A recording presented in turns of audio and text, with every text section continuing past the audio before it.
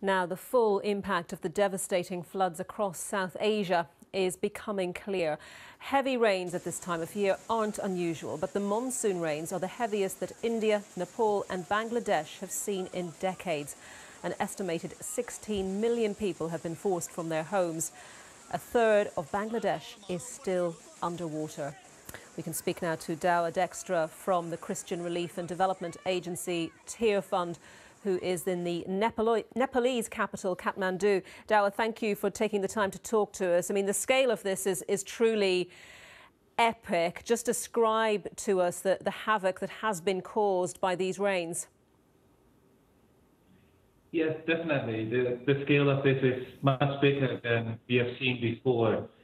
People in the field have told me that they're used to floods which come up to their knees, but this year the flood has come to the roof level. And while the flooding is receding in Nepal and is drying up a little bit, we can now see the scale of the impact it has had on the livelihoods of the people in particular. Vegetable crops have been washed away, animals have died in the flooding, and about 65,000 houses have been completely destroyed. It's clear there will be a huge long-term impact from this, but in the immediate term, given the conditions, how difficult is the rescue and relief effort? Tearfund has partners and staff positioned in the areas where the flooding took place, and so basically from the day after the flooding, which was about 2 weeks ago, those people have been active. They have been distributing food items to people in need. They have been distributing plastic sheets so that people could at least make some temporary shelter.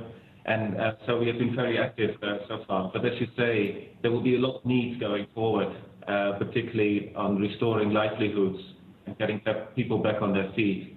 And for that, Tearfund has just started and opened an appeal so that we can continue to provide people with temporary shelter, with food, with seeds to start their agriculture again, and all those other things they need. Yes, I mean, how do you begin to estimate what sort of money, what amount of money you might need to raise? Have you put a figure that you're hoping to raise? Have you put a figure on it?